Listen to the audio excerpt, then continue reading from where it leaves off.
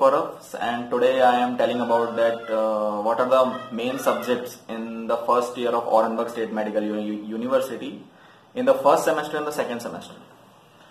So I am firstly I tell about the first semester. In the first semester, the main subjects are anatomy, nursing, and biology.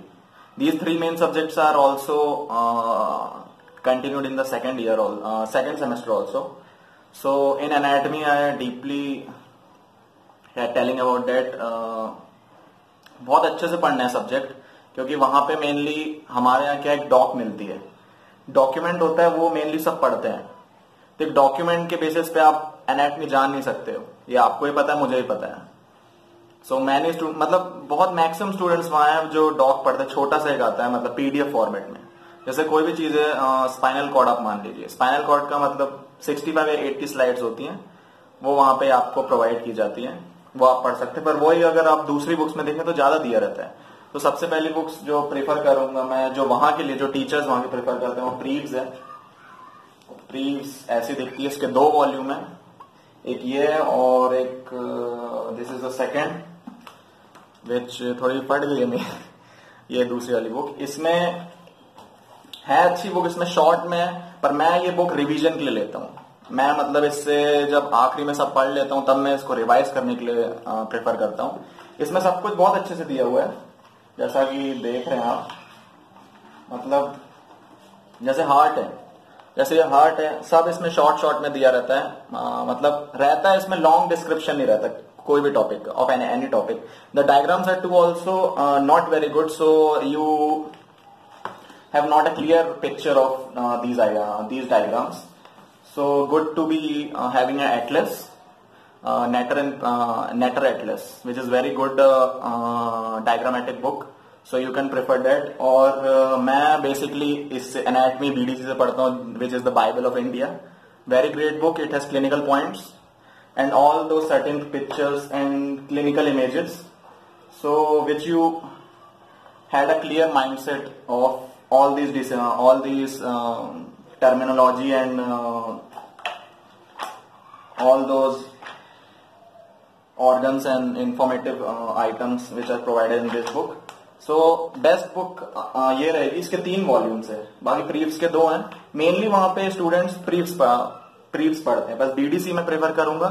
और BDC के साथ साथ आप अगर prefer कर सकते हो, विश्राम सिंह है. It is also very good book. It has very diagrammatic and animated pictures.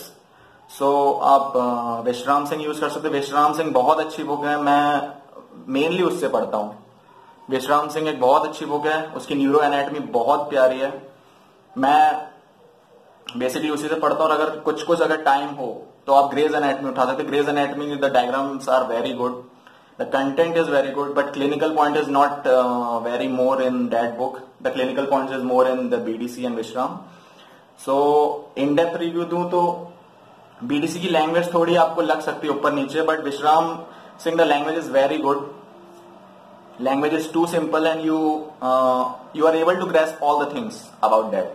Second subject मैं नर्सिंग बोलूंगा. नर्सिंग की ऐसा कोई बुक नहीं है, उसमें आपको नॉर्मली फर्स्ट ईयर में इंजेक्शन लगाना सब कुछ, how to perform injection, then different type of syncope diseases, ये सब बताते हैं. नर्सिंग में आपको मैम लेक्चर देंगी. लेक्चर नहीं है, काइंड ऑफ क्लास होती है जिसमें मैम आपको the teacher will tell you all the things, then you have to perform those the teacher which the things which you grab on the class will ask the teacher will ask you about that. So you have to perform on that basis. The teacher will give you marks. So उसमें बस इतना ही. में एक और चीज है कि आपको जितना भी परफॉर्म किया जाता है उसी के बेसिस पे आपको नंबर लगते हैं. So please see the experiments and that performing injection mainly. How to use it, all the steps. The teacher will ask you on that basis. Teacher will give you the score. So if you good, then you will get 5, and it's 3-4. It's normal. Then third subject biology. Biology में 3 main topics are there. First is cytology, and second is parasitology, and third is genetics. So cytology आपकी first semester में लगती है। और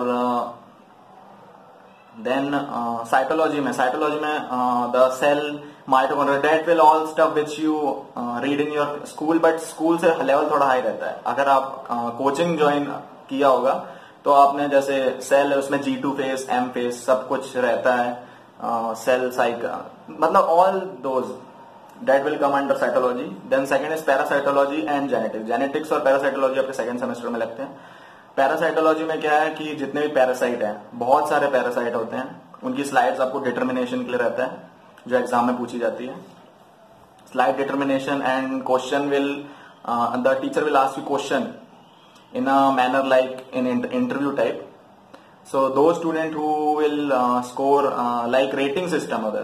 So if in the all three module, तीनों इसका module होता है, तीनों मॉड्यूल में आपके 75 से ऊपर है तो आपको अफ्तोमात मिल जाता है। अफ्तोमात is a term which is used कि आपको आखिरी में जाके एग्जाम नहीं देना पड़ता। फिर और अगर नहीं भी हो तो नॉर्मल है, आप इतना ये सब जानते होंगे, आप नॉर्मल रहता है, इतना पढ़ सकते हैं। मैंने तो कभी मतलब बायो बहुत ही रेयरली पढ़ता क्योंकि ये सब नॉर्मल चीजें मैंने अपने कोचिंग में पढ़ चुका था। जेनेटिक्स के बस में जो थोड़े दिक्कत देते हैं उसके सम्स बहुत टफ आते हैं यहाँ पे, और सम्स वो बनने चाहिए, आपको कोई ना कोई एक सम नॉर्मली आना चाहिए। एग्जाम में आता नहीं तो 0 चढ़ते हैं, तो उसके चक्कर में मतलब बच्चे कुछ होते हैं जो फेल हो जाते हैं इसमें बायोलॉजी में। तो ये फर्स्ट और सेकंड सेमेस्टर में रहता है। नर्सिंग भी फर्स्ट सेकंड सेमेस्टर में दोनों रहेगा, फर्स्ट ईयर में पूरा।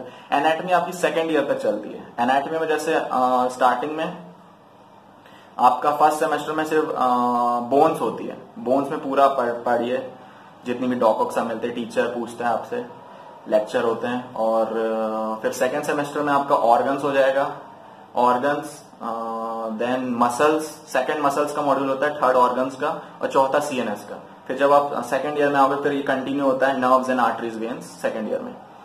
फिर फोर्थ सब्जेक्ट, फिर फर्स्ट ईयर में जो नॉन क्लिनिकल सब्जेक्ट्स है, मींस नॉर्मल सब्जेक्ट जो पढ़ना है पर इतना फोर्सफुली आप नहीं पढ़ना, क्योंकि मैं इतना नहीं, मैं मेन एनाटमी इन सब में ध्यान दे देता हूँ। रशियन है, रशियन में आप पूरा पढ़िए अच्छे। स्कूल क्लास में आप ध्यान देंगे, you should pay attention in the class, so you will score good marks in the exam. सो इतना कुछ हेडेक नहीं है रशियन पर, बहुत लोगों को नहीं बनती है। इनफैक्ट मुझे भी थोड़ा दिक्कत होता था रशियन में, तो मेरे को लगता है मैं इस जगह में फेल ना हो जाऊं, पर ऐसा नहीं है, आसान रहती है रशियन भी। रशियन रहती, क्लासेस रहती हैं, अटेंड कीजिए, क्लासेस छोड़ना मत। देन रशियन का आखिरी में एग्जाम होता है। फर्स्ट सेमेस्टर में आपको एक बुक रहती है, दो बुक रहती है रशियन में, और थर्ड सेमेस्टर में, सेकंड सेमेस्टर में एक बुक रहती है। सो तीनों बुक, और सेकंड सेमेस्टर के एंड में तीनों बुक एक साथ आती है। फर्स्ट सेमेस्टर में जो फर्स्ट बुक है पूरी आएगी। दूसरा फिजिक्स होता है, फिजिक्स का इतना हेडेक नहीं है, नॉर्मल जो लिखवाते हैं वो आप करिए, उसी के बेसिस पे क्लास में नंबर मिलते हैं। एक मतलब लेक्चर और नोट्स वो सब नॉर्मल होना चाहिए। फिजिकल एजुकेशन होते हैं, उसमें रनिंग करवाते हैं, नॉर्मल स्पोर्ट्स एक्टिविटीज होती है। सेकेंड सेमेस्टर में आएंगे तो वही एनाटॉमी, नर्सिंग और बायोलॉजी आपका साथ साथ चलता है। देन जो दूसरे सब्जेक्ट्स है नॉन क्लिनिकल, उसमें आपको मेडिकल इन्फॉर्मेटिक्स आ जाता है। मेडिकल इन्फॉर्मेटिक्स वेस्ट है मेरी साइड से, तो इतना नहीं, हर यूनिवर्सिटी का अलग है। हमारे में यूनिवर्सिटी में मेडिकल इन्फॉर्मेटिक्स पढ़ाते हैं, इतना कोई बिग इशू नहीं है। फिजिक्स होती है, केमिस्ट्री, फिजिक्स वही मेडिकल इन्फॉर्मेटिक्स की फिजिक्स होती है, और केमिस्ट्री होता है। और यहाँ पे भी आपको रशियन भी पढ़ने का है, और दूसरा लैटिन। लैटिन में थोड़ा करना पड़ेगा, जैसे टीचर्स अलग अलग है, किस वे में पूछती है, the way they ask depends on the teachers, so at that basis you will get the marks. सो इतने ही सब्जेक्ट था। बाकी मैं यही बोलूंगा, एनाटॉमी में सबसे ज्यादा ध्यान दीजिए, क्योंकि आप you have ample of time to read the anatomy. एक हफ्ते में एक बार क्लास लगती है, थर्सडे के दिन। हमारी जैसे Thursday, we have our class in the Thursday, so rest of the students have their own days. So you have only one day, you have like full, मतलब ऑल वीक्स जितना भी आपके पास डेज होते हैं, you have ample of time to study anatomy. 2 book से या 3 book से आप आराम से पढ़ सकते हैं, पर आप पे डिपेंड करता है, आप डॉक पढ़ के चले जाइए क्या है। अब मैं जैसे 2 बुक्स तब भी मैं प्रेफर करता हूँ, साथ साथ लेके चलते हैं, BDC अविश्राम या BDC और प्रीव्स। इसके बेसिस पे आराम से हो जाता है। डॉक में आखिरी में पढ़ता हूँ, डॉक मतलब मेरा प्रीव्स और dock revision point of view के लिए मैं रखता हूँ, नॉर्मली ऐसे रीडिंग के लिए नहीं रखता हूँ। बाकी आप BDC पढ़िए, तो आप इतना सारा पढ़ेंगे तो आराम से आपका नॉलेजेबल रहेंगे। अगर आप डॉक पढ़ेंगे और इंडिया से कंपैरिजन करेंगे तो बहुत ही लो है, लाइक 2% चीजें आप पढ़ोगे सिर्फ रशिया में अगर आप सिर्फ डॉग पढ़ रहे हो तो। इसलिए please have a set of mind. Dog आखिरी में पढ़ना, पहले प्रीवियस ही पढ़े तो बहुत इनफ है टीचर के लिए। बाकी इतना ही था। नर्सिंग है, नर्सिंग में लाइक जैसे आपको एक वीडियो दिखाता हूं मैं इस टाइप की, जैसे इंजेक्शन की है तो ऐसा होता है।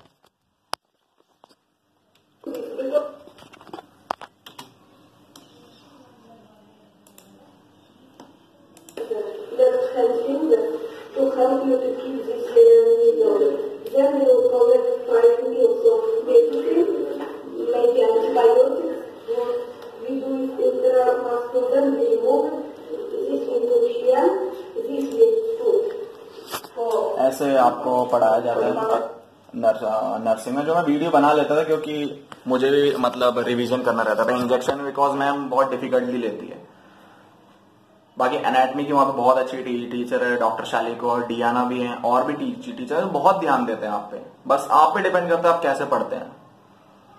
बाकी पढ़ना आपके ऊपर है, मैं ऐसा कुछ नहीं बोलूंगा कि बहुत पढ़ो ये पढ़ो, पर ये एटलीस्ट 2 सब्जेक्ट आराम से आप पढ़ सकते हो, नॉर्मली निकल जाता है। पर इतना भी बच्चे नहीं करते, फिर उनकी प्रॉब्लम है, फिर तो मैं भी कुछ नहीं कह सकता। बाकी आपके पास से मेन आपके पास एनाटमी, अगर फुल ईयर फर्स्ट ईयर में देखो सिर्फ हेडेक वाला सब्जेक्ट एनाटमी, वो भी मुझे हेडेक नहीं लगता है। रशियन मेरे को बल्कि थोड़ी टफ लगती थी, एनाटमी मुझे और आसान लगता था। So better you come to Russia Orenburg and C. Class में पहले से पढ़ के जाना रहता है, टीचर मतलब लेक्चर में तो बता देंगे, मैं 1.5 घंटे के लेक्चर में तब भी not enough informative things the teacher will give to you. So it depends on you how you study, how you will focus on an anatomy. So okay, goodbye. यही था मेरा आज का video about the subjects in first year and first semester, second semester. Okay, thank you.